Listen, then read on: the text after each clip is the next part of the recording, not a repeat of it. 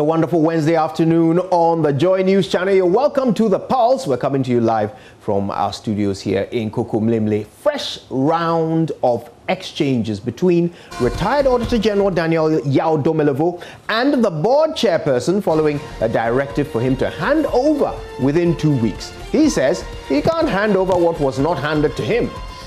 Ghana's quest to achieve universal health coverage by the year 2030 is under threat following the outbreak of COVID-19 and many other factors impeding the country's push.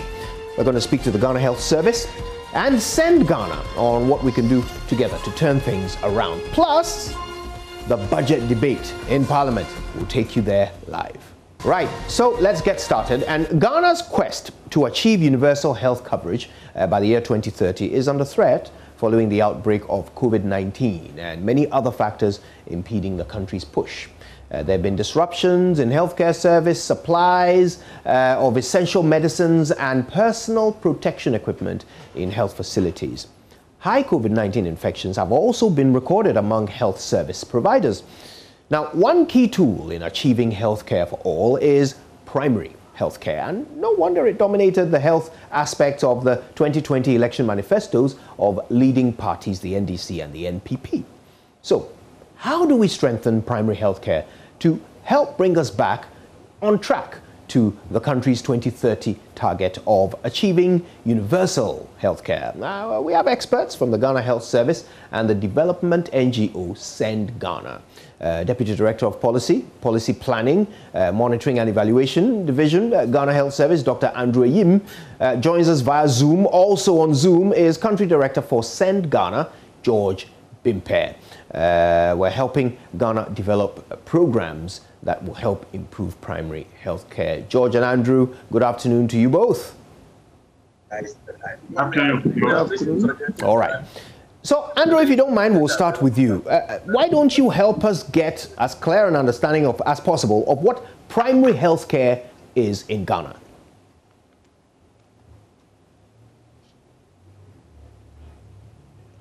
Right. It would appear that we've lost Andrew there. But if we have George with us, perhaps, George, we can start with you. And I'm particularly interested in the role that Send Ghana is playing in, boosting the provision of primary health care in Ghana.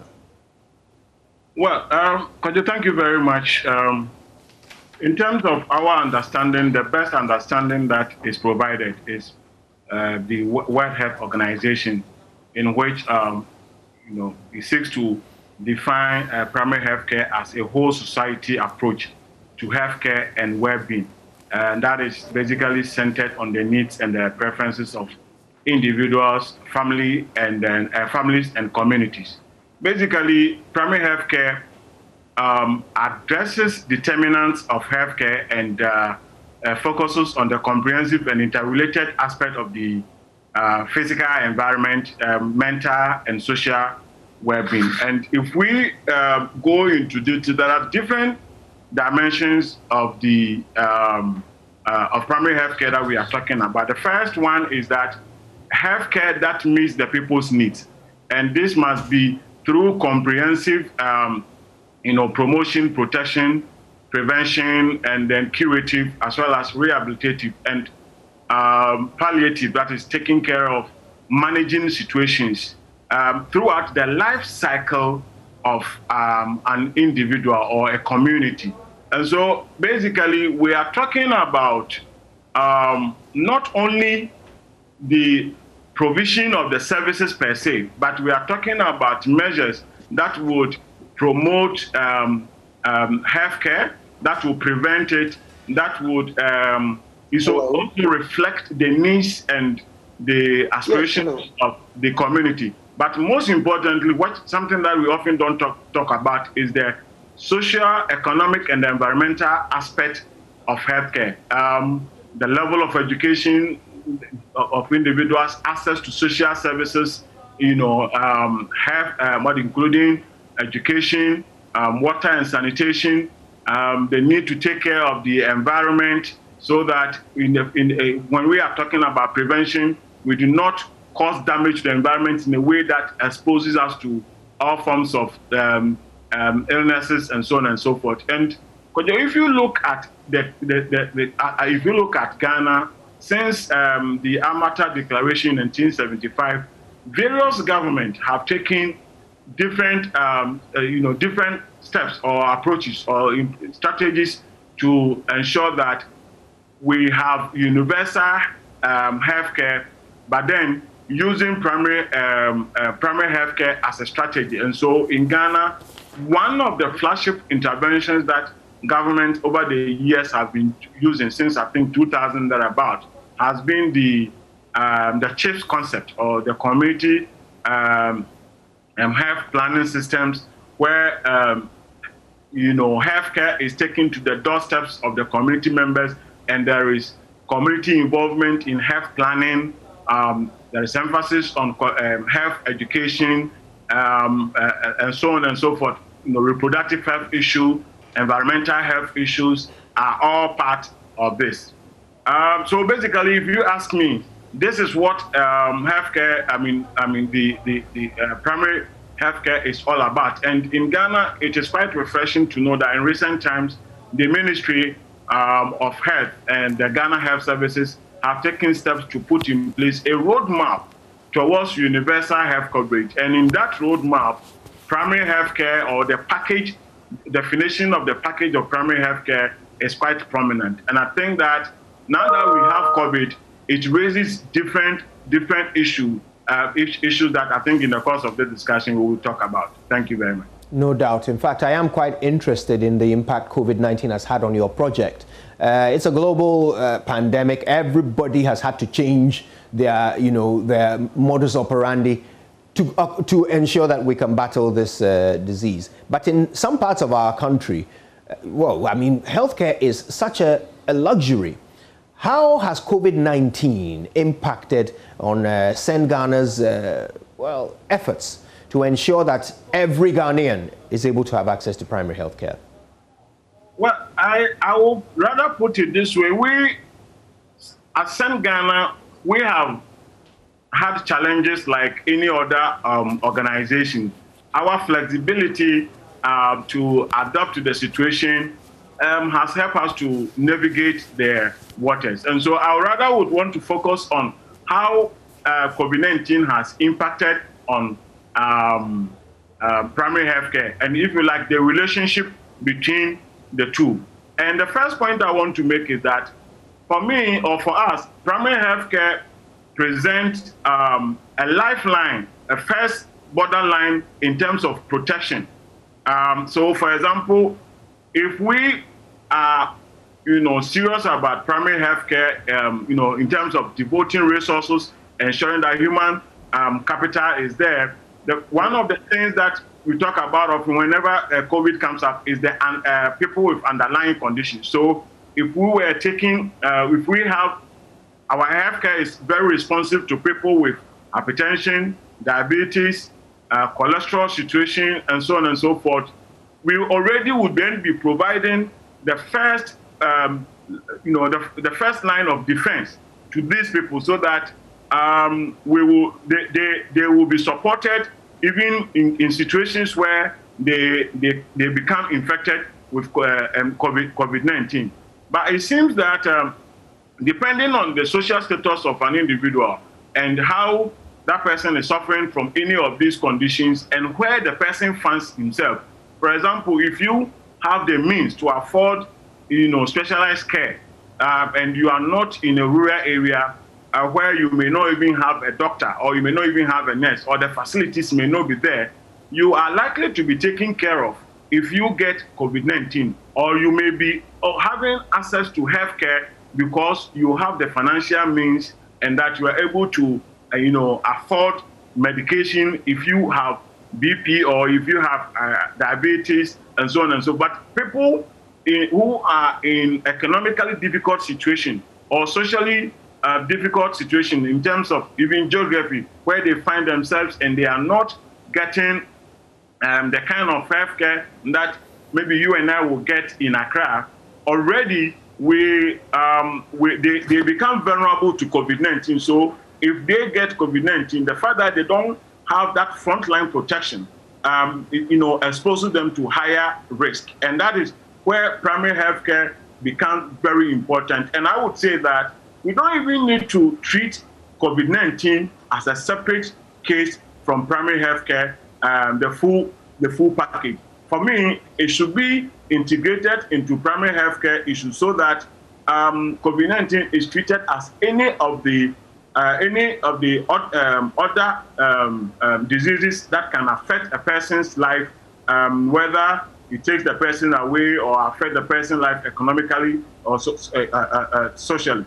One of the things that we also have come across was that initially, I think now it has changed a little bit. Initially, many people were moving away from facilities that had been designated as places for treatment of COVID-19. So when we had this case, many of the facilities that we visited, and many of which had been dedicated to treat COVID-19, we realized that the OPD department had been virtually deserted, and people were having problem going there just because they knew that those places had been designated as COVID-19 cases. We also had cases in situations where even antiretroviral drugs ran out. I must say that those situations have been rectified, though. But the fact that we lost sight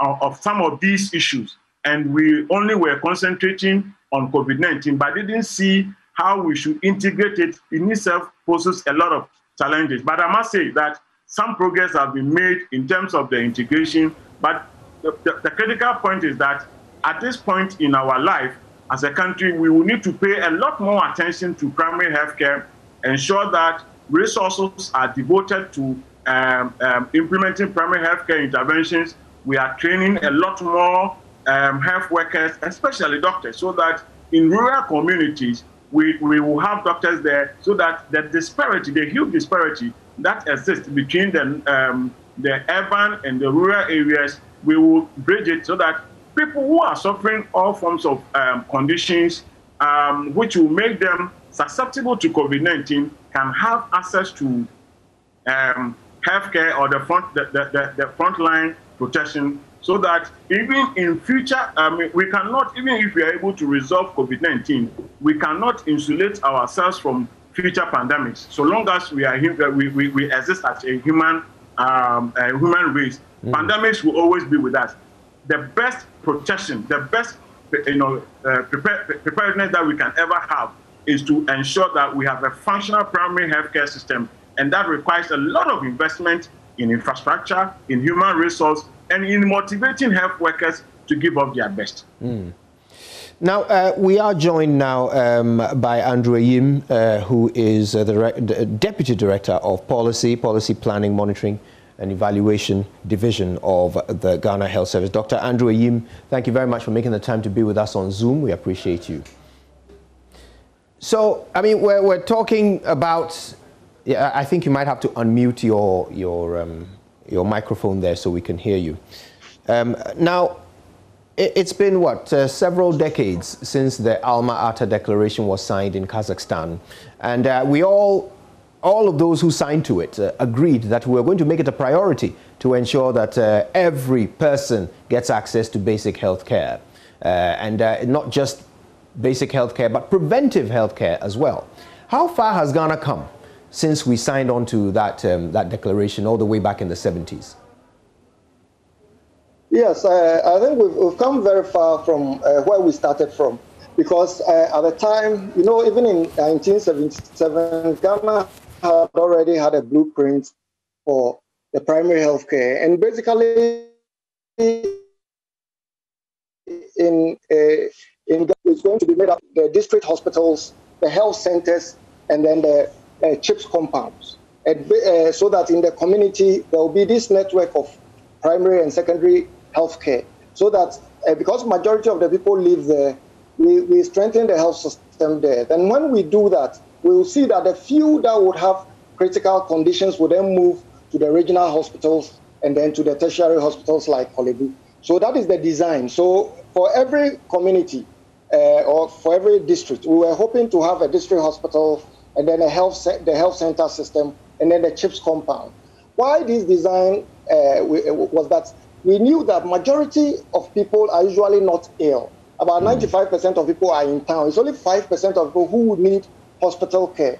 The majority of them would need information and advice on how to live and how to manage their lifestyles so that at the end of the day, they would be able to prevent diseases, manage their health system, eat well, and therefore stay out of hospitals. So the hospital was not the mainstay of the primary health care, but it was the preventive aspects and the communication with the communities that was the main issue. For instance, if you take a disease like tuberculosis, we have the treatment, but then the important thing is that if the person is encouraged to take the drugs monthly and all that, that community encouragement is very critical.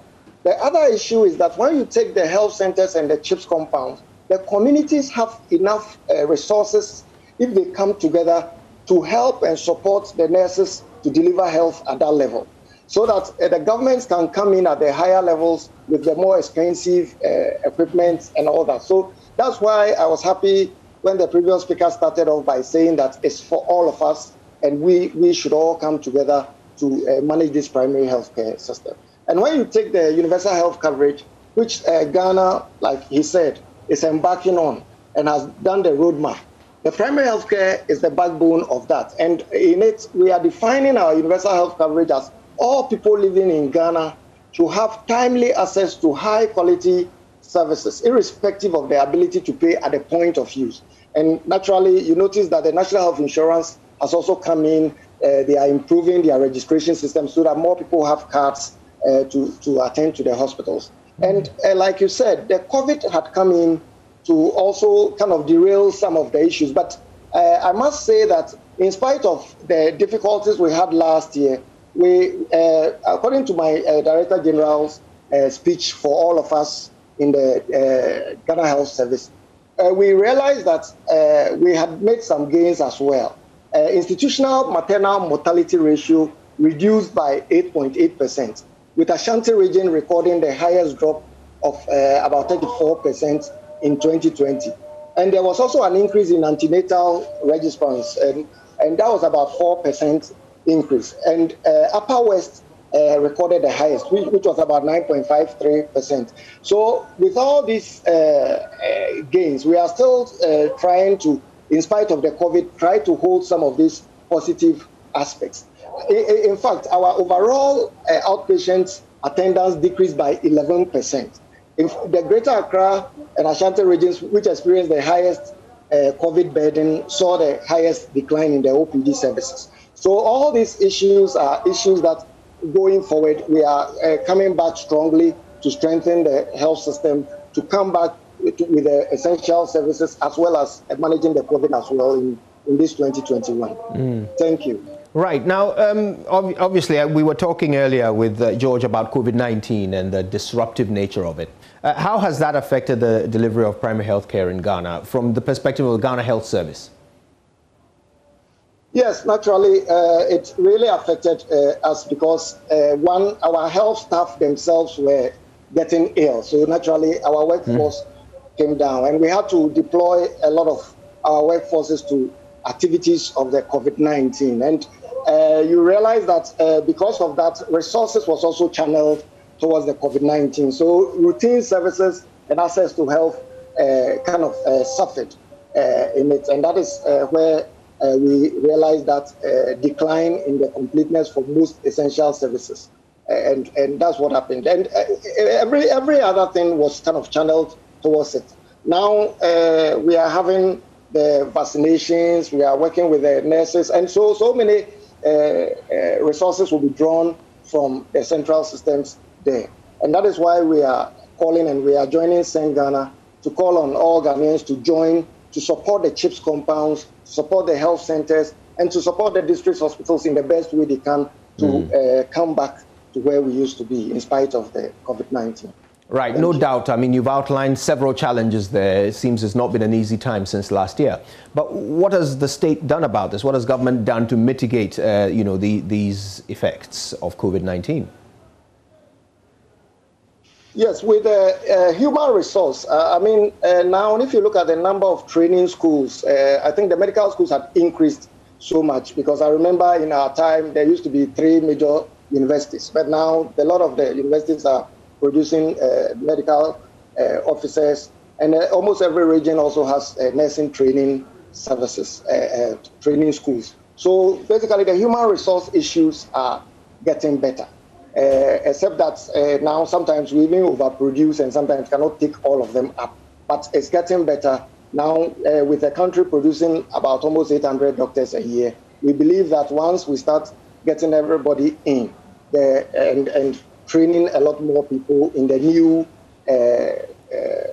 pandemic situation, we are going to get more workforces. And now we are working with a lot more people, because now what we are trying to do is to mobilize internal resources, so that if you look at the way COVID went, you saw that a lot of people came to help, a lot of people were buying PPEs for the hospitals, a lot of people were doing more. And we think we shouldn't stop at that, we should continue, so that if it's diabetes that we are supporting, if it's hypertension that we are supporting, we can still buy equipment for the health centers and the COVID and the CHIPS compounds, so that hopefully we can all come up together in these times of difficulty. Thank you. Now, the thing about primary healthcare, of course, is that you need to really expand the availability of services to those who need it the most. And it's not just about medical services, doctors and nurses, but therapists and so forth.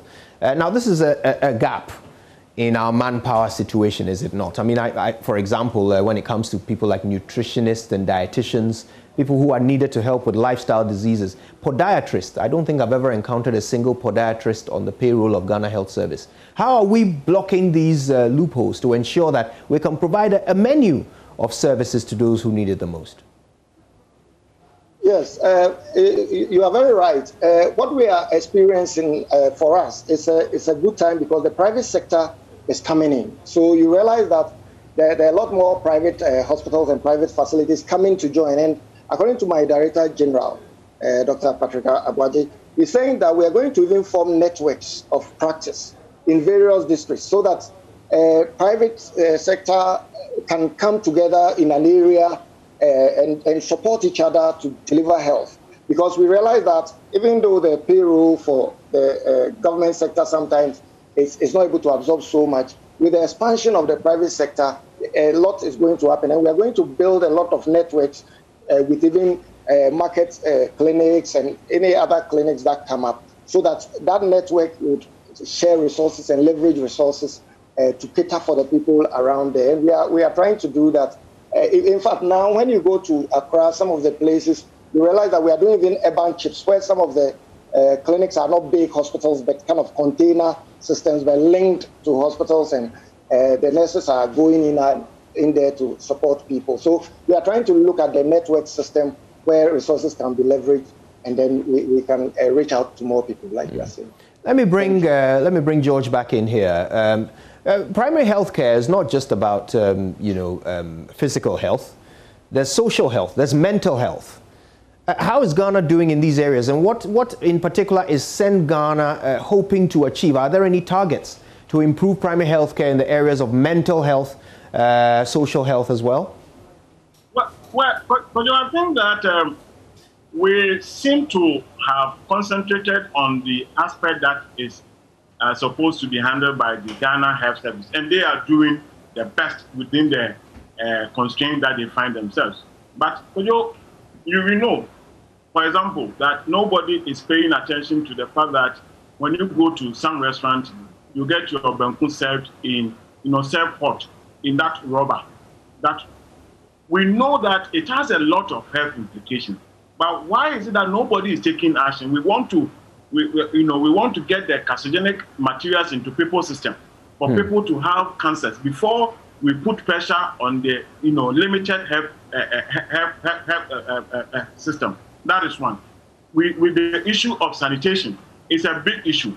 The issues of sanitation. Because the social aspect is that we have problem with unemployment. Social pressures in this country, they all affect people's well-being and health conditions.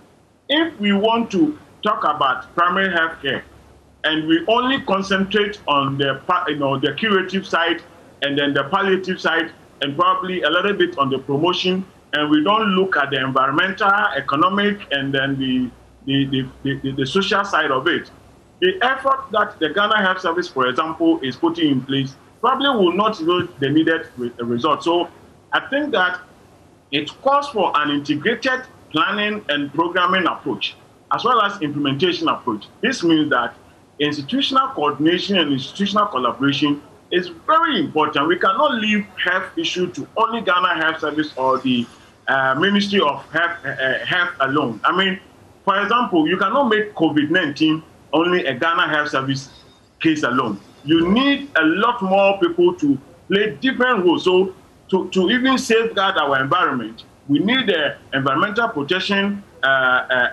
Agency to do their work. We need some people to have the political courage to say that we ban polythene bags, those that are indiscriminately, disposed of in the environment. Look at when it rains, we create all of these problems, and that doesn't promote primary health care. And when we allow all sort of food to be eaten, I mean, somebody needs to regulate how food is even served in this country. What goes into that? What is the inspectorate division doing in terms of visiting restaurants to check whether what people are consuming wholesome, food ingredients, so that we don't wait for disease to, if you like, catch people, for the stress to be exerted on the, limited infrastructure, health infrastructure that we have, or the health workers. When you go to some of the health facilities, you see stress on the faces of the health workers. And sometimes we vent our anger on them, forgetting that the system is actually stressing them. We will need to address all of these interconnected issues so as to achieve primary health care in its comprehensive nature as we look at it. At the moment, it seems to me that we are only pursuing aspects of primary health care. When we don't look at all of this, the social, environmental, and then even the economic dimension, we will not be able to, safeguard well-being so as to promote, the health of the people. And I think that we need to pay attention to these areas. And that means that we have to take some lessons from what COVID-19 has taught us and emerge out of this pandemic with the resolve to invest in. And all of these problems are happening because we are not investing as much as we should be investing in primary health care. And I think that we will need to make a choice as a country whether we want to promote the health and the well-being of the people, or we want to tackle it in the way that we are doing. And I think that we cannot afford to suffer another effect of future pandemic this way. And it requires the planning has to start right now, and the political commitment to devote resources to financing primary healthcare has to start right now. And I want that the other thing that I want to say is that in as much as I agree with Dr. Ayim that these days we are having more universities training medical officers, I think we can even democratize it further. I am aware that, for example, some of these medical officers that we get from Cuba, some of them are trained in polyclinics.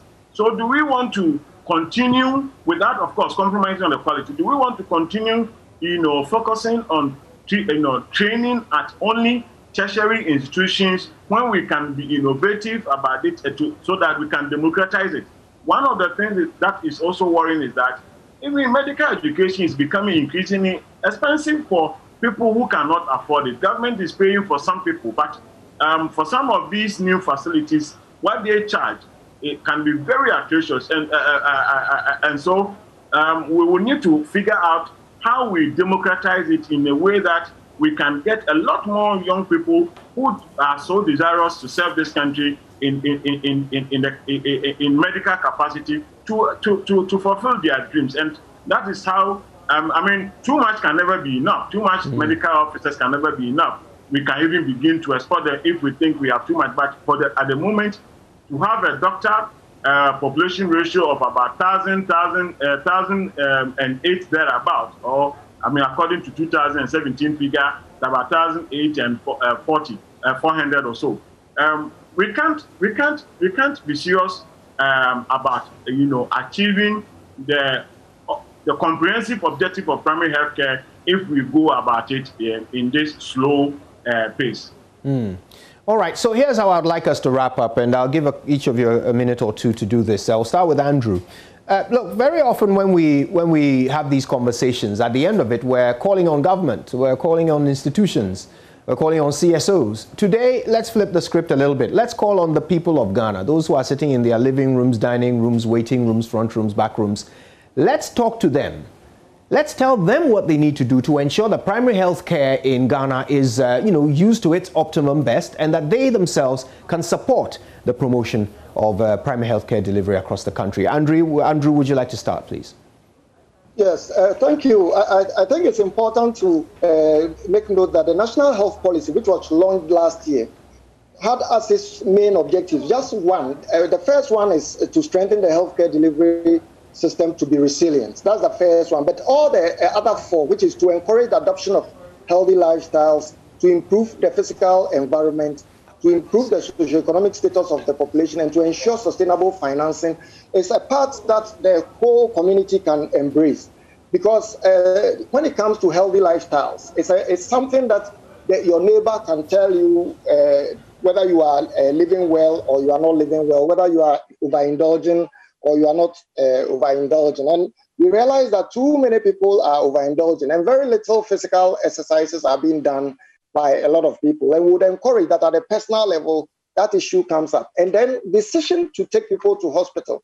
Sometimes, unfortunately, in Ghana, what I'll beg a lot of the population to do is that when somebody is in trouble, let's say a woman is in labor or is bleeding, that's not the time the transport system should charge or overcharge the person. That's the time that we should either charge the normal rate or even charge lower. And as we help each other, the community gets better and we will get better.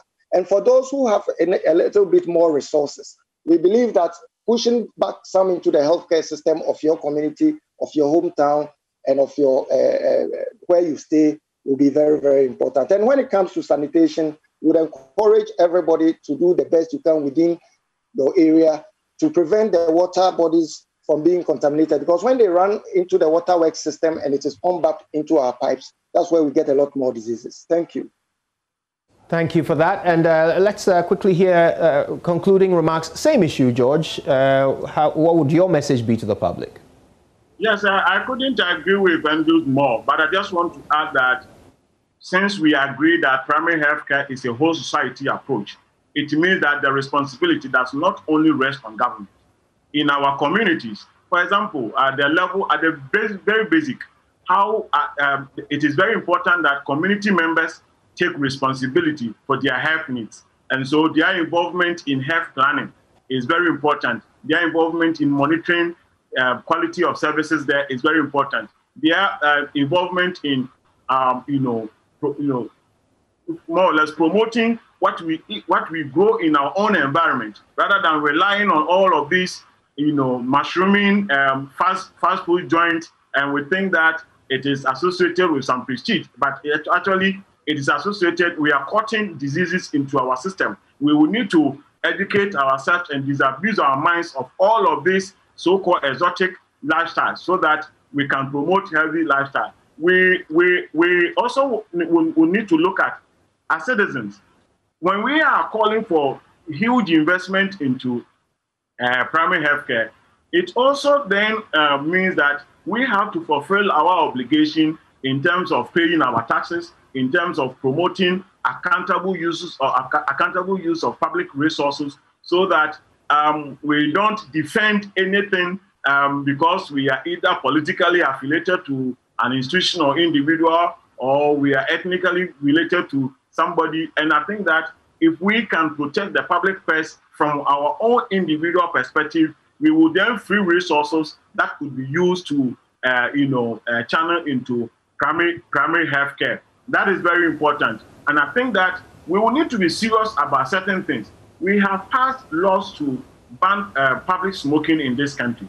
People do this with impunity. people don't take responsibility. And I think that in as much as we may have weaknesses in terms of enforcing it, bar owners, people who manage public places will have to take responsibility and enforce such laws. Because if one person is smoking, that person is not only causing disease for himself, but for whoever is around. And if we will look at it in that regard, it will be very important. Our environment, sometimes I stop some cars and I get them to say, get the driver to, get down to get somebody who might have thrown something out. And you get insult instead of getting the public to support you to keep the environment clean. The issue of protecting our environment is very important. Galam said the danger that is causing to our water bodies, people are drinking mercury into their system. We will need to have green. We are building haphazardly. We are not living, any green spot in Accra, for example. How do we get fresh air if we are doing all of this? We will need to begin to take this issue of primary health care as a serious issue. That is not only a matter of hospital, it's not a matter for doctors to handle. But it's not only a matter for doctors. Doctors will only come in if we don't do the needful. That's the only point that they come in. And if we see it as a life course issue that has got to do with everything that we do, that is when we will begin to make progress. And a lot of the responsibility rests on us as citizens to act and to protect our environment, to pay our taxes, and to make sure that resources that are being used, whether infrastructure, health infrastructure that is being provided in our community, contractors are doing a good job in a way that will cause savings to government, so that they don't just do any shoddy job and leave it. At the end of the day, we the citizens in those communities will suffer the effect if our health systems are not working. George Bimpe is Country Director for Send Ghana. Thank you. Thank you very much, George, for your time. Also, thanks to Dr. Andrew Yim, who joined us via Zoom as well. He's the Deputy Director of Policy Planning, Monitoring and Evaluation Division at the Ghana Health Service. Thank you both very, very much. Let's stay on health. The establishment of a national quality assurance program for COVID-19 testing labs, the first of its kind in Ghana, has raised the cutoff point for labs during COVID-19 testing to 80%. This is to enforce adherence to safety and quality assurance protocols within COVID-19 testing labs as part of the National Quality Assurance Program for PCR testing and guarantee the accuracy of COVID-19 test results, irrespective of which accredited lab conducted the test. Now, this program, launched in November last year by the Ministry of Health and Ghana Health Service, has been implemented by partners including the National Laboratory Network for COVID-19 Testing, Food and Drugs Authority, Health Facilities Regulatory Agency, HEFRA, and with support from Farm Access Foundation. A critical component of the National Quality Assurance Program has been the assessment, technical support, and monitoring of the 23 accredited COVID-19 PCR testing labs across the nation to ensure that they have the required protocols, and the required human resources, and use standardized equipment to conduct the tests. Here's Coordinator for the National Laboratory Network for COVID-19, Professor William Kwabena Ampofo, at a presentation to the program team. The data, as we presented today to the main group, was very interesting. Some labs scored 100%, some labs scored, less than 70%. And this is of great concern because, let me explain a bit on that. When you test for a pathogen, if it is negative, it is negative.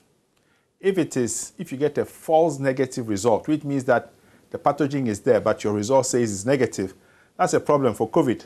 People will be walking around with a false negative result, but they're actually positive and they're spreading the infection. Our main aim with the pandemic is to block the transmission. That's why we quarantine people, okay? That's why we try and prevent the infection. That's why we're getting the vaccine right now. So for the testing lab for PCR, false negative is an issue. We have found false negatives, being presented in the network. So in the discussion today, we have decided that if you are a lab, you must get at least 80%, and it should not be a false negative. That means that any sample that is positive, you must pick it up as truly a positive sample. If you find somebody who is negative and you make a mistake and you declare him as positive, worst case scenario, the guy will not travel. You stay at home for 2 weeks. However, that is not a major issue, because usually when people are declared positive, sometimes they go test again. So if you do a couple of tests and you don't have any symptoms, it will be clear that an error was made and you are truly negative. But if you are positive and you declare as negative, sit in a plane, you go to Dubai, and then, in fact, in some jurisdictions, if the airline boards a passenger who is positive, some of the airlines have been fined. They have been banned from, flying to those countries, and there have been serious issues that, have come up. So, Professor William Ampofo speaking there. Now, member of the National Laboratory Network for COVID-19 Testing, Professor Richard Phillips, who is also the director of the Kumasi Center for Collaborative Research, KCCR, has been addressing the issue of challenges with data handling, which requires attention. You need to know is the reason why your result was negative. Do you have positive controls? Do you have negative controls? Every time you run your PCR, you should put in a positive control and a negative control. At the end of the run, your positive should be positive and your negative control should be negative before you even start interpreting your patient results. If one of them does not work, discard it and start it all over again.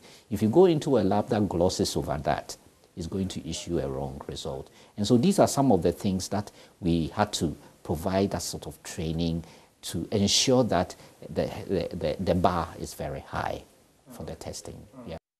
Meanwhile, the Netherlands government has commended the government of Ghana for the forthrightness in dealing with the pandemic since its outbreak in the country. The ambassador of the Kingdom of the Netherlands, His Excellency Ambassador Ron Stricker, has praised the Ghanaian government for showing strong political will and taking very timely decisions in the interest of safety and well-being of Ghanaian citizens. Ghana has now quality standards with regard to coming to test results in laboratories, because you have now quality standards, you have uniformity, and you have therefore also the same protocols, of course.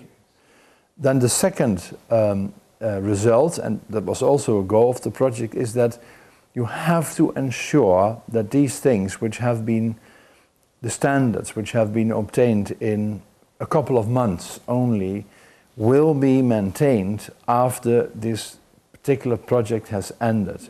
So what you have done is that you have created or strengthened capacity at two regulators, that is the Food and Drug Agency. No, thank you. And the National Health Facilities Regulatory Body. No, it is the Health Facilities Regulatory Agency, so that they can look after the enforcement of these standards, uniformity and the protocol after the project has ended. Then the third element is that you have now good quality standards for test results, which of course is an enormous achievement. But you want also to ensure that the data from these tests are inserted, of course, in the system and then are quickly available to all major partners, or basically crucial partners in the system, including the Ministry of Health, of course, and the Ghana Health Service, so that you have reliability of test results, but you have them also quickly available. So you put them together. So that's basically, is that what it is all about? Exactly. That's all what it is all about. His Excellency Ron Stricker of the Netherlands Embassy. Now, let's go to our partners at DW Television. Now, this week's big topic from there is the decision by various European countries, including Germany, to suspend the use of the AstraZeneca coronavirus vaccine as a precautionary measure after reports of thrombosis in some who have been inoculated. It's still unclear how long the suspension will last, but a decision is expected later this week after European medical experts clear up questions over the vaccine's safety. Will this end up being a topic for us in Ghana this week? Thomas Sparrow from DW joined us. Thomas, it's good to see you. Can you first of all explain why exactly Germany and other European countries have decided to temporarily stop using the AstraZeneca vaccine? Germany and other countries like Italy, France and Spain halted the use of the AstraZeneca vaccine this week as a precautionary measure because of the possibility of blood clots. In Germany, 7 cases were reported where a blood clot had occurred after someone had received the vaccine. This is a rare occurrence compared to the 1.6 million AstraZeneca doses that have been administered. But it's one that nevertheless has to be thoroughly investigated. And that's why politicians decided to err on the side of medical caution until a study at a European level can give concrete answers as to whether the clots are a coincidence or are related to the vaccine.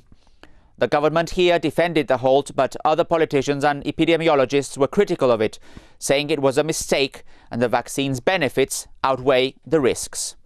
Fascinating. Now, what exactly does this mean for the introduction of vaccination in Germany? Is this a big setback? Well, it is an initial setback because it creates uncertainty about a vaccination program which is already under fire for being very slow. There are questions now about what it means for the 1.4 million AstraZeneca vaccine doses which have been delivered to Germany but haven't been used. There are also questions about how to proceed with patients who have received a first AstraZeneca jab but are waiting for the second one. And there are questions about what this suspension means for Germany's goal to offer every adult a coronavirus vaccine by the end of the summer, so in around 6 months. It's important to stress that over 8% of Germans have received a first coronavirus vaccine, which is less than other countries both inside and outside the EU. Still a very long way to go for the people of Germany in completing this goal by summer. But how do people react? Can this actually affect confidence in the vaccine and the vaccination program? There is a degree of insecurity surrounding the safety of AstraZeneca and what it all means for Germany. And that's why it's so important for authorities now to focus more and more on building trust. A new survey this week revealed that a majority of Germans say it was a responsible decision to halt the use of AstraZeneca, whereas 39% said it was exaggerated. And a vast majority, 88%, think Germany's vaccination program is going badly or very badly. This essentially means that authorities have a lot of work to do to improve the current situation here in Germany. Mark, always a pleasure. Thank you very much. That's our colleague Mark Sparrow from DW TV. Now, we're going to take a quick break, but when we come back, look, land disputes are not easy. Imagine battling your fellow Ghanaian over a piece of land. Now, if that's not bad enough, imagine battling the military over a piece of land that the president has given to you. That's the reality for the people of La. When we come back, we'll be speaking to a queen mother who will tell us what they intend to do about it.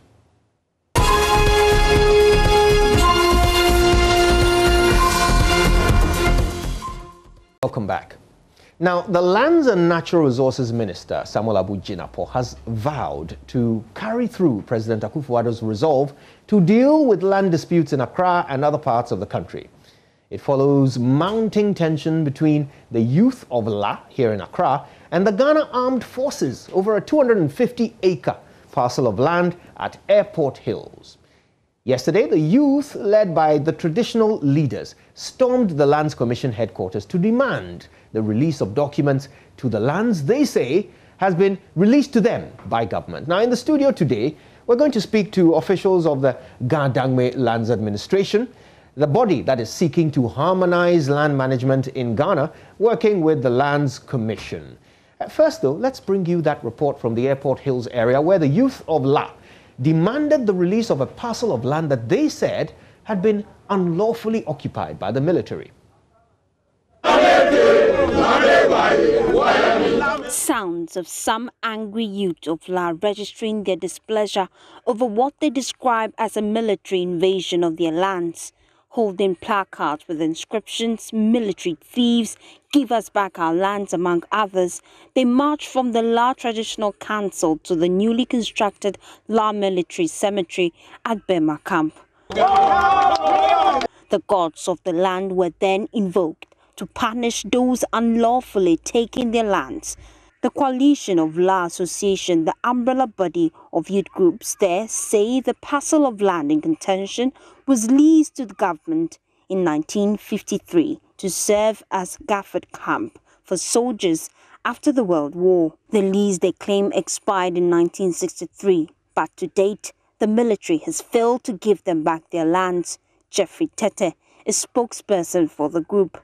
We have realized that the military on their own have now extended, and they keep extending the portions of land that was given to them. They were given just 23.7 acres. Now look at what they have taken. It's beyond 6,000 acres.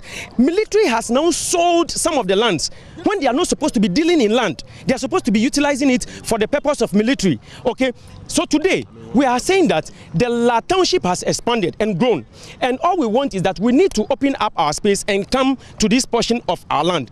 Military is preventing us, and for your information, this particular portion of land that you see has not actually been acquired. What happened was that they proposed to acquire, so there are documents which says that proposed acquisition, but the acquisition has not been done. So why are the military forcing and trying to take it by force? Now what they have done is that they have brutalized our farmers, they have beaten our kinsmen, they have done a whole lot of illegality against us. We know the military to be a disciplined institution. Now military has become so indisciplined that even when the government speaks, they don't want to listen to the same government that is directing them. So what are we saying? Now you can imagine, all from here down to Laboma Beach to the Southern Command, those lands are for the La people. Military said they are not going to allow the La people to occupy and possess their land. Where in this world will you see this happening? They want government to hand over documentation of the land to the stool, coupled with an authorization to reclaim the lands. The promise that was made on 27th of November, that this land has been given to the people of La, they should append their signature to the document, grant all documentation to the stool, to the occupants of the stool, that's the traditional council and all those people, so that the people of La will be able to benefit from their heritage. Otherwise, like we have done today, we have invoked the gods, the 99 gods of La. We have invoked them so that they will take action. And we know the Almighty God is also solidly behind us. They claim the Lands Commission is in bed with the military, given the military false documents of ownership. The angry youth then stormed the Lands Commission, demanding an audience with the Lands Minister, who was on a working visit. Soon, the police were invited. They tried reasoning with the leaders of the group, to no avail. Finally, the Lands Minister came out, assuring leaders of the group their concerns will be addressed. Little did I know that I'll be accosted the way you've accosted me. But what I can say to you is that let us all exercise restraint, let us all be patient, and let us all act in accordance with the law, and let us all respect public order in our country. And the assurance I can give to you and to the chiefs and to the people of Greater Accra and to the people of La and the Ghana community in Greater Accra is that the president said it before the elections, and he's very committed to ensure that these age-old, difficult, controversial issues of land administration in Accra are dealt with substantially, and we intend to do that. A promised leadership of the coalition holds dear. For now, they leave chanting songs of hope. Faustina Safo for JoyNews. The Ghana Armed Forces have declined our request for a comment on this matter. And as you heard there, the Lands Minister, Samuel Abu Jinapor, has been assuring the people of his desire to deal with that matter. That engagement has started, and we'll bring you details as that continues. But first, let's speak to my guest, Na Bole Wulu II, who is Divisional Queen Mother of Sakumono. She's also the Vice Chairman of the GDLA, NAA, right? Actually, GDLA. GDLA. GDLA. We're happy to speak to you. Thank you very much for making the time. You're welcome. You are unhappy about the fact that there are so many land litigation issues in Ghana. Tell us, how big is the problem? I greet all your listeners and your viewers at this moment. Permit me to speak my language for a little time, at least to let them know what it's all about.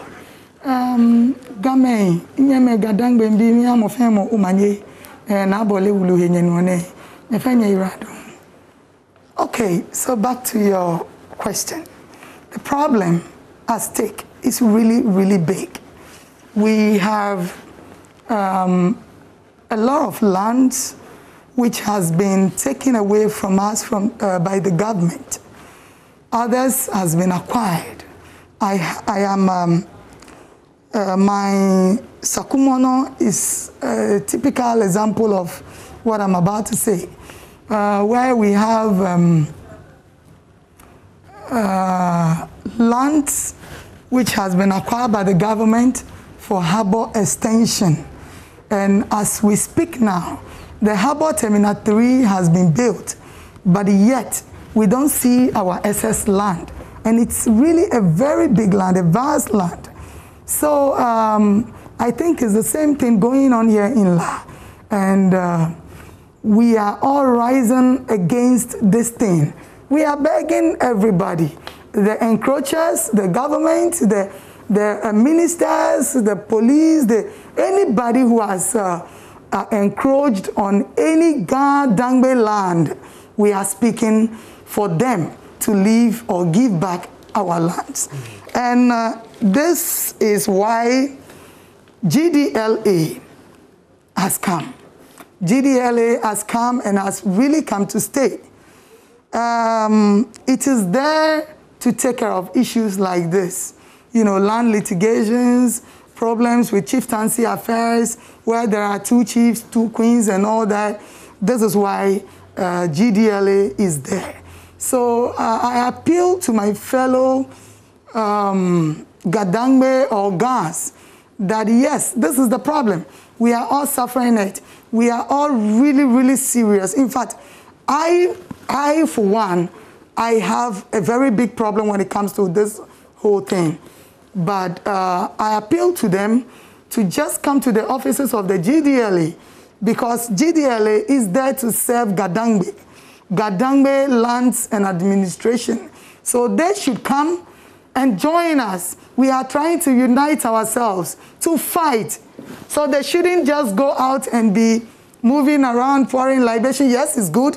Of course, it's good. It tells how serious the situation is and how serious we want back our lands, because this whole thing, you can't see it anywhere except on Gadangbe lands. And we are really, really mad about this. So tell us about what you've done so far. I mean, have you engaged the state or any of the parties to these disputes? Yes, GDLA has written to the office of the president, to the government, to most of the offices where land issues are being solved or where the power lies. So we are looking forward for an appointment where we can go and sit, talk to them, let them know what we feel and how we feel. Probably they may see reasons with us and then give us back our land. If not, then we are going to come together. I'm talking about the whole Gadangbe and fight. I urge my fellow Gadangbe. When you say fight, what do you mean exactly? Yes, I say fight because this is more of a battle. You see my fellow men and women, you know, out there displaying and all. Yes, part of it.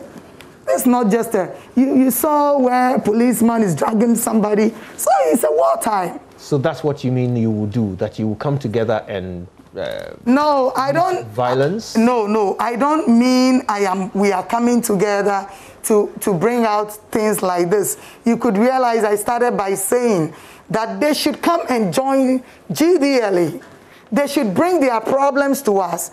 This is why GDLA is there, to take care of land litigations. You are a guy at Dangbe, and then a stranger is taking your land away from you, a land which belongs to a whole clan. One person is taking it away from the whole family. You have a family house where one person has woken up to break the whole place. This is why GDLA is there, where there are 2 queen mothers, 2 chiefs, 3 chiefs, where there are, you know, I don't know how to describe it, but fight. Yes, so this is why we are there. And I'm using this platform to tell everybody out there looking at me right now that GDLA is not far from you. It's located at Chado last stop. So don't sit at home and be fighting alone. You cannot do it alone. This is pen and paper. We are talking about book. So you can't be going around like this. We fight with book. We fight with pen and paper, with brain, not with woods and other things. Right. So how much engagement have you had with the people in this particular story we dealt with, the lands issue at Chado?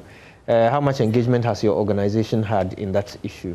This case has actually just gotten to our table or our decks, and then we are trying our best to get in touch with them, hold them, educate them, make them understand why we need to unite, why we need to come together as Ga Adangbe and fight this battle.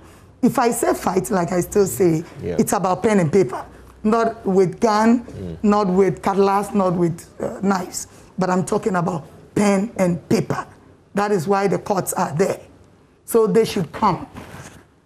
Yes. Why do you think these problems are so widespread? I mean, you've told us already that it's a big problem. So why do you think it's getting so bad? I mean, we have courts, like you said. Yeah. We have laws.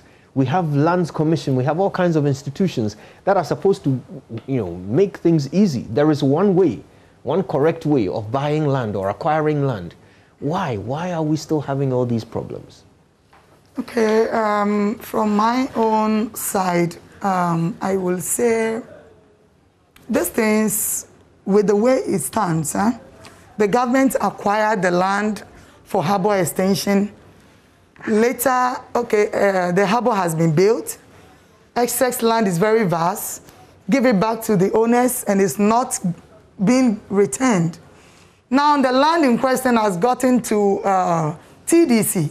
TDC has given it to Forestry Commission. And Forestry Commission is saying that the land belongs to them. Meanwhile, there are no animals, there are no tigers, there are no lions there. They say it's for Forestry Commission. But yet we see people building there.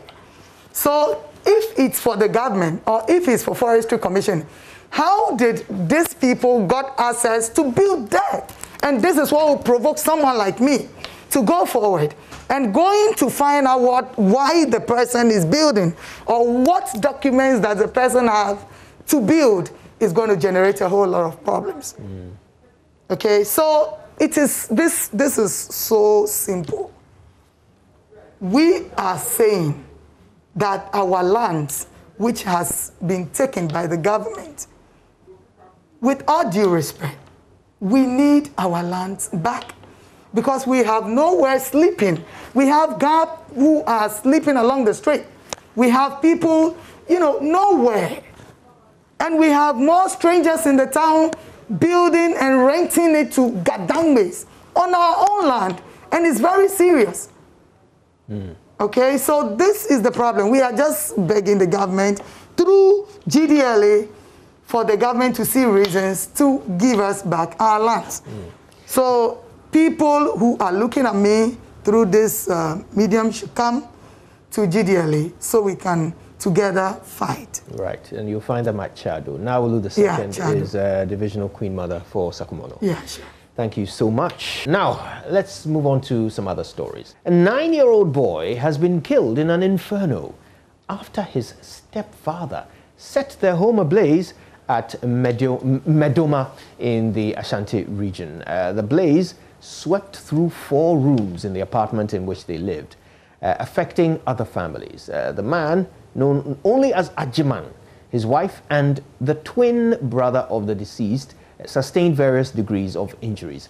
Nana Yaujima has been learning more after he visited the scene and filed this report. The 9-year-old boy, Prince Oti Atta, is said to have shown great potential in drawing. He is described as a bubbly kid. The stepfather is said to have repeatedly assaulted his wife and the twins. Landlord Daniel Opoku narrates what happened the night before the incident. I met his wife. Immediately I entered the house that night. She pleaded with me to speak to her husband about a phone her brother bought for her.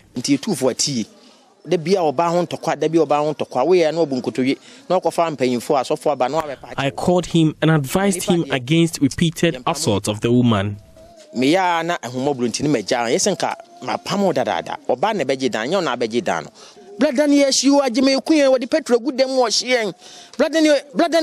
Mr. Opoku says deep into the night he heard a loud cry for help, which caused him to wake up. She told me her husband had fled after starting the fire. He had locked the burglar proof, but I managed to save the woman and the girl. The woman told me the man had wet a blanket with petrol and thrown it on the boy through the window. Firefighters, after extinguishing the fire, recovered the charred body of the victim and deposited it at the morgue. Other families occupying the house managed to escape unhurt, but they lost all their property to the inferno with no hope of a place to pass the night. She says, the noise made me come out and I saw smoke everywhere. All I could do was to pick my son. And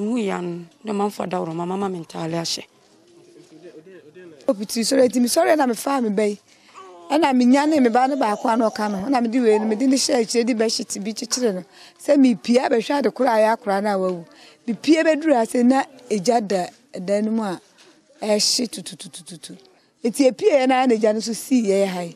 The cause of the man's action remains unclear. He is receiving treatment at the Konfanochi Teaching Hospital under police watch. For Joy News, Nanaya Ojima reporting. Tragic story there. This is the Pulse, and Ghana Institution of Engineers are going to crack down on quacks in the industry. The Ghana Institution of Engineers has announced a clampdown on quack engineers as it begins implementation of its newly passed legislative instrument. Incoming President, Engineer Professor Reverend Charles Adams, says the institution is mobilizing other crafts under its umbrella to promote quality standards in the industry. Now, he was speaking at a press conference to announce the institution's upcoming 51st annual general meeting and conference. Love FM's Irasa Sasari Donko was there. Here's his report. At the peak of extreme dust pollution on the Lake Road in Kumasi, the question of best road engineering practices come into focus.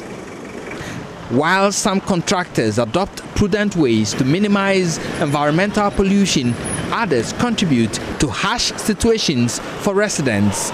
Here, the contractor decides to keep the asphalt because there are settlements here and he wants to minimize dust pollution. To the layman, this is good engineering. But to the other side, from Atonso Agogo and beyond, belongs to a different contractor altogether, Kofi Job Construction.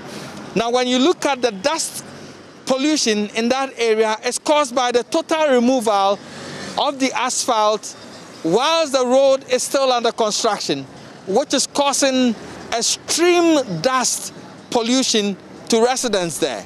Incoming President of the Ghana Institution of Engineers, Engineer Professor Reverend Charles Adams, attributes the situation to lack of financing. Depending on the cash flow situation, when you don't have the finance or what you have planned, you may not be able to implement it as you would have wished. But I want to plead with the road agencies responsible that even if you have not been paid, and the thing has been ripped off and is creating dust, the least he can do is to water the road to ensure that businesses can continue in the corridor. The role of engineers in ensuring quality road engineering has been brought to the fore as the Ghana Institution of Engineers prepares to host its 51st annual general meeting and conference in Kumasi. The theme is Engineering, a Key to Sustainable Development. chairman of the local organizing committee, Engineer Nana Pukwagyeman, says engineers will deliberate on ways to contribute to national development. He spoke about a crackdown on quack engineers. We have specifications for the Ministry of Roads and Highways, so we try as much as possible to adhere.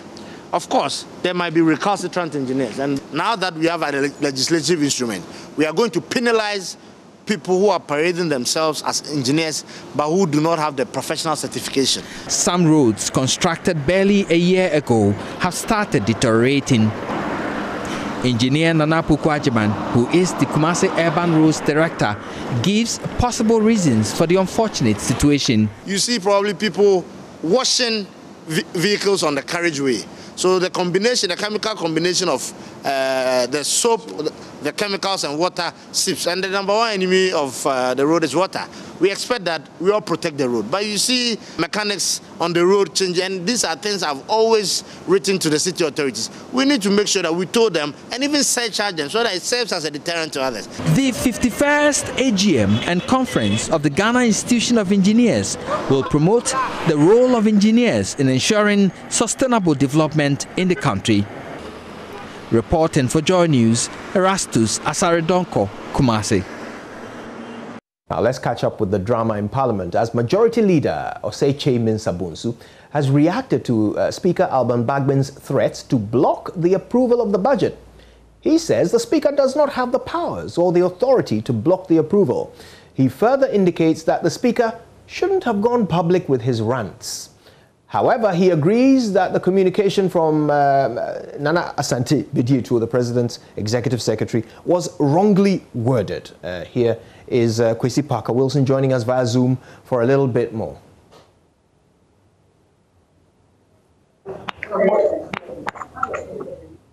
Right, Kwesi, I hope you can hear me.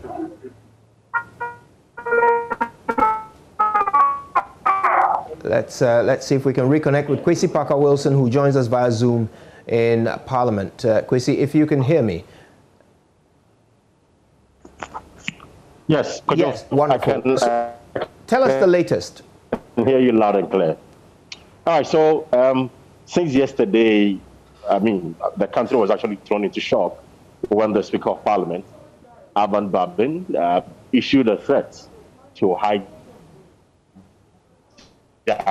the approval, and mainly because there was a communication from the Office of the President signed by the President's Executive Secretary, Nana Asante Bediatu, that government has revised the budget estimate for members of Parliament and also the judiciary, which the Speaker deemed the communication as inappropriate because the presidency does not have the powers to review or revise the budget estimate for members of Parliament or Parliament and also the judiciary.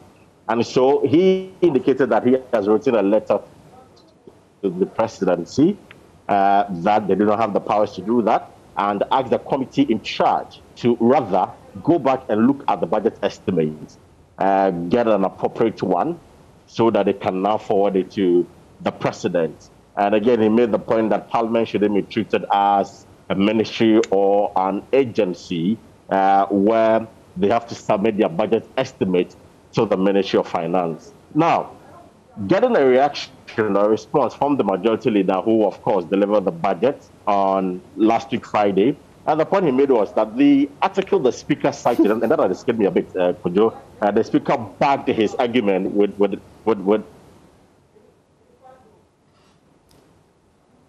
Right.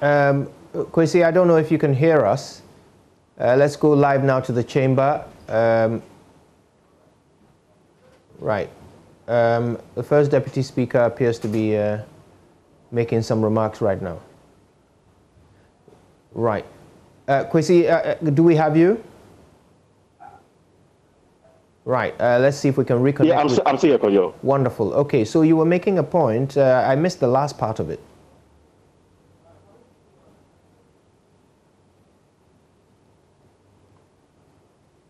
Right, okay, I think we've lost Okay, so the point I was making was that the argument of the Constitution... No, please go ahead.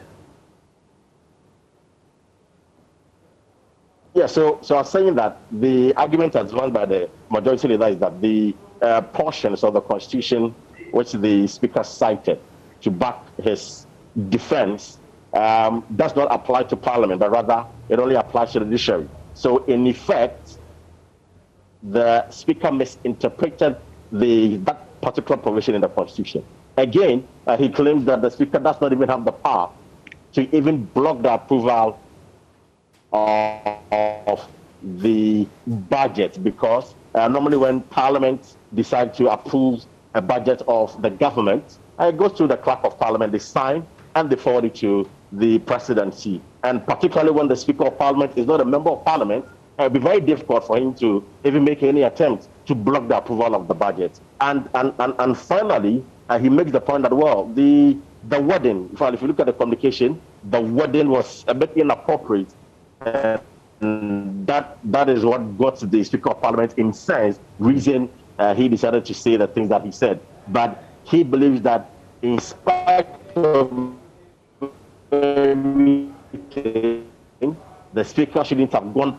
There has been a background conversation, discussion going on between the presidency and the Speaker and Parliament, which he, Chairman Sabosu, represents as the majority leader. And so the president has indicated that they cannot meet your budget because in the basket, we cannot afford what we don't have. And so if we are having a conversation with you on that and you're still not happy with it, it is only proper and prudent to channel your grievances to the appropriate quarters and not to come to the chamber to raise concerns about what's been happening closed door. Yahweh tells me that, well, after the directive of the Speaker of Parliament, he has reached out to the president, who is now currently in La Côte d'Ivoire, and the information he has gotten is that, well, there is nothing they can do about it for now, because they cannot spend outside their budget. And because of the COVID-19 pandemic, they have to cut down on a number of budget estimates for the various ministries. Right, Kwesi Parker-Wilson there, our correspondent from Parliament. And of course, there'll be more on this and other stories from the House of Representatives. Right now, though, Assembly member for Ahimfie electoral area in the Wenchi municipality of the Bono region, Kasim Mohammed, has expressed disgust at the activities of cattle herdsmen at the SDA cluster of schools in the area. Now, according to him, the constant nuisance by the cattle in the school has been disrupting classroom work intermittently. Kasim Mohammed, who doubles as a member of the school management committee, was speaking to JoyNews' Nesta Kafui Ajuma in Wenchi. This is Wenchi SDA cluster of schools in the Bono region, popularly known as Frima School.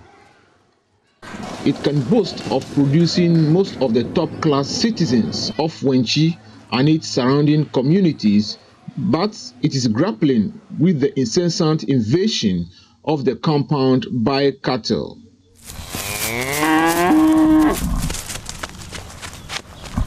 Herdsmen bring their animals here every day to graze, even during lesson hours, causing panic among school children.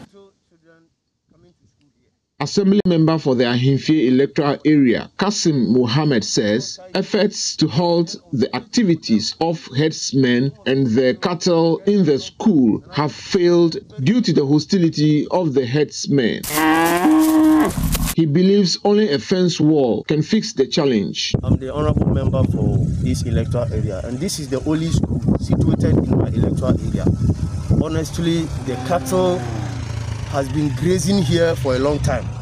They've turned this place as the place for grazing. Now, when you turn your back and see what is going on in the school, it's nothing good to write home about.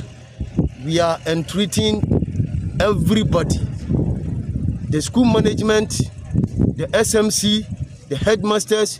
We are entreating everybody, our MP, the chief executive for Wenchi, and all the people across the diaspora. We are entreating them to come to our aid, to fight, to let us fight this menace. This is the canker that we are facing in Wenchi. We want the school to be fenced. We want them to help us fence the school. You see, if the school is not fenced, you see, we have little children coming to school here.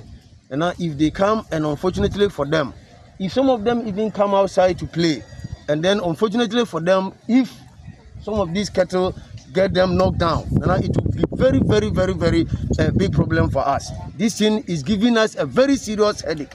So we are entreating everybody to come on board, help us to fight this menace.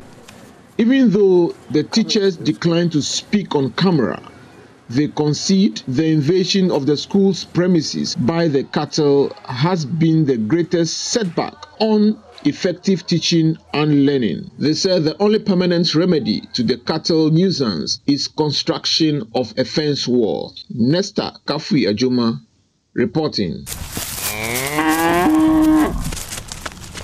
So, as we mentioned at the beginning of the show, the back and forth between the Auditor General and the Audit Service Board continues. This time it's gone to the paper as some correspondence flying back and forth between the two of them indicates a deepening rift. I will start with a letter from the Audit Service Board written to Mr. Daniel Yao Domilevo, dated the 16th of March 2021. The heading is Handing Over of Administration of Audit Service. We refer to the letter reference OPS 101/1/21/221 dated 3rd March 2021 from the Office of the President regarding your retirement, copy attached, and request you to prepare a comprehensive handing over of the audit service to Mr. Johnson Ekwiamwa Asiedu, who has been asked to continue to act as Auditor General until the President appoints a substantive Auditor General.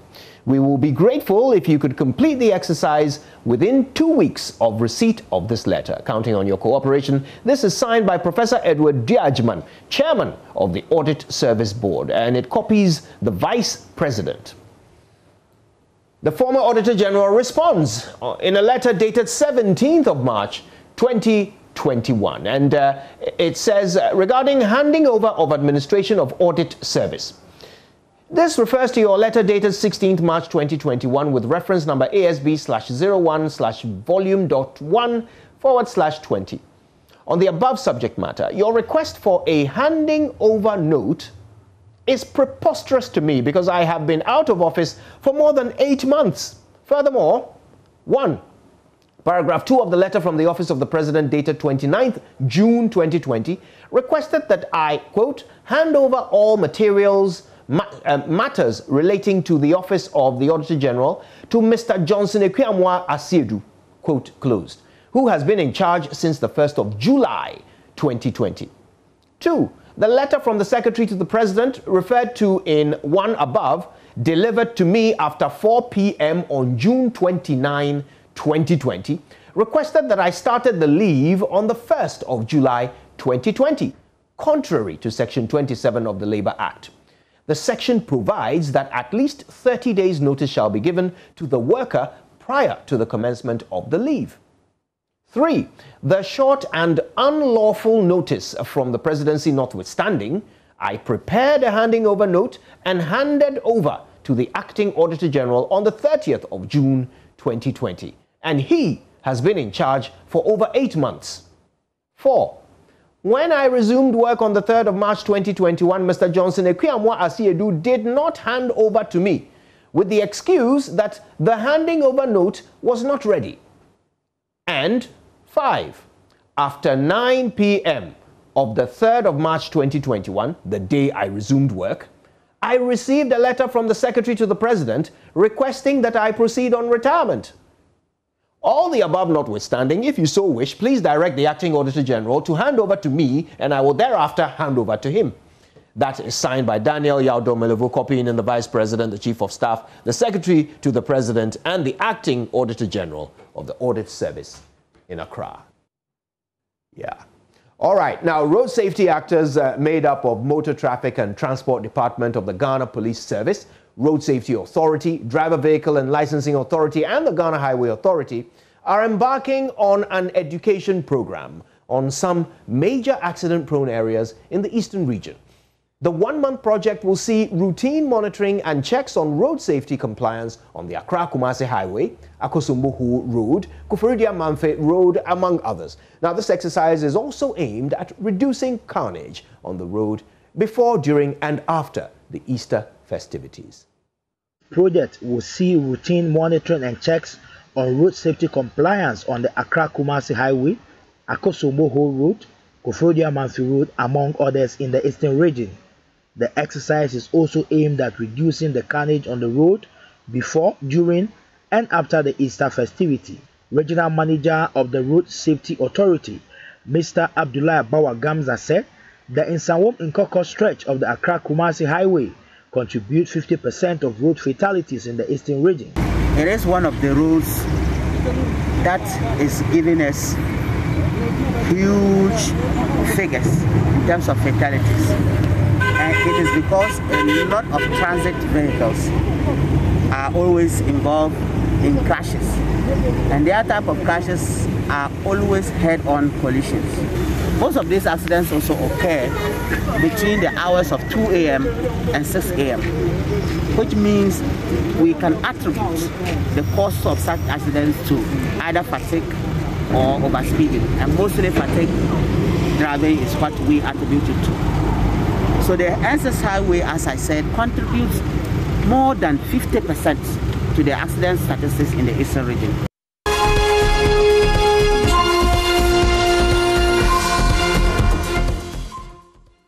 Well, this is where we draw a curtain on today's edition of The Pulse. It's been great. We're back with more tomorrow. Until then, you can go to myjoyonline.com for all the latest headlines from around the world. My name is Kujo Yankson. It's always a pleasure. See you tomorrow.